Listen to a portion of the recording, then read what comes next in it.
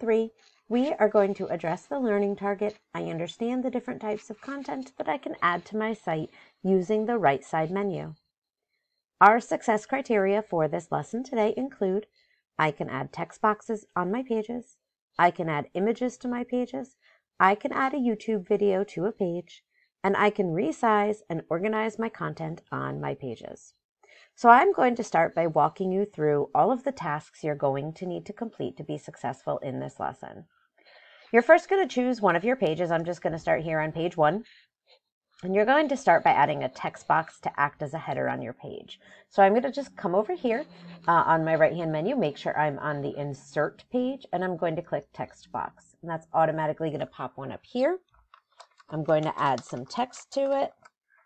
And then I'm going to go ahead and highlight that so I can make some changes. I'm going to center it because I like it on the page in the center.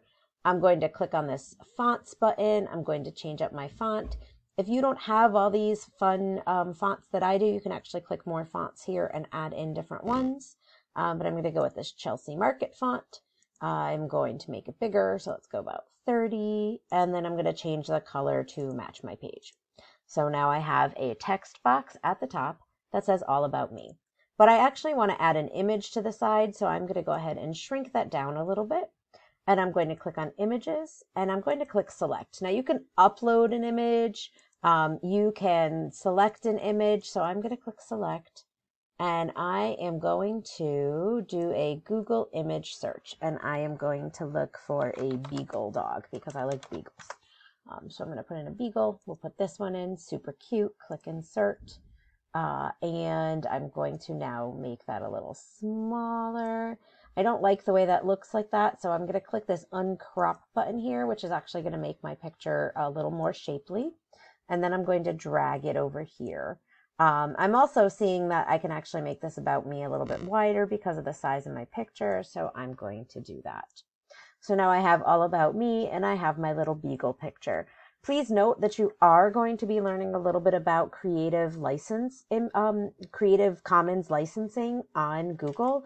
It's really important for you to understand that when it comes to adding published pictures to published websites. I'm not publishing this site for you, so I will delete that. It will not be a published site.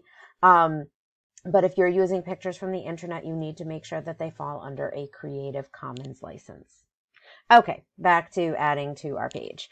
I resized my text box, so in the image, they sit next to each other. I actually think I want to make that image a little bigger, so I'm going to drag this over, make this picture a little bigger, and I don't think I want to uncrop it. I think I like it just like that. All right, so we have all about me. Now I want to add some text-based content to my page, so I'm going to go ahead and click on text box again.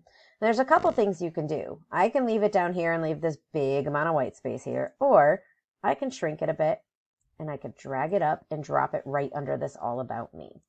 I'm going to go ahead and add in some text here to show you what that would look like.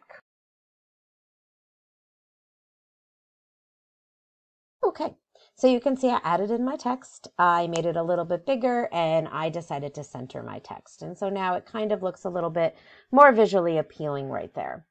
Now, the next thing I want to do is show you how I can add a YouTube video to my page. You can also add videos directly from your Google Drive. So if you're adding, say, a video introduction that you recorded on your phone, you would upload that to your Google Drive, and then you can add it to this page. I like to add existing YouTube videos when I can. You can actually come here and you could just search. So I'm just going to search for beagles. And I'm going to go with this one here, Top 10 Reasons to Get a Beagle. And that is going to embed the video on my page. And if I wanted to, I could add a little bit of text next to it, which I'm going to show you how I would do. So I'm going to shrink this down. I'm going to bring it over here. And I'm going to say, I agree with everything in this video. Now, I haven't watched this video, so I don't actually know if those are the top 10 reasons to own a beagle, but any dog that adorable deserves to have a top 10 reasons as to why you should own one. So I'm going to put this on here. I'm going to center it. Let's make it a little italicized. And then let's make it a little bit bigger. There we go. Okay. So now I've got my YouTube video and I agree with everything on this video. Now you can move things around as you want. You can add in some dividers. So I'm going to add a divider and I'm going to drag it up so you can see that there's a divider here, and I'm going to add another one, and I'm going to drag that one down to the bottom so I have a divider between each part. I like the way this page looks, but you can certainly move things around. If you want to see what your page looks like, you can always click on this preview button, and that's actually going to show you what your page would look like to someone if they were looking at it once you publish it. You can look at it, what it would look like if somebody were using an iPad or a tablet to look at it. And then you can also see what it would look like if somebody looked at it on a cell phone.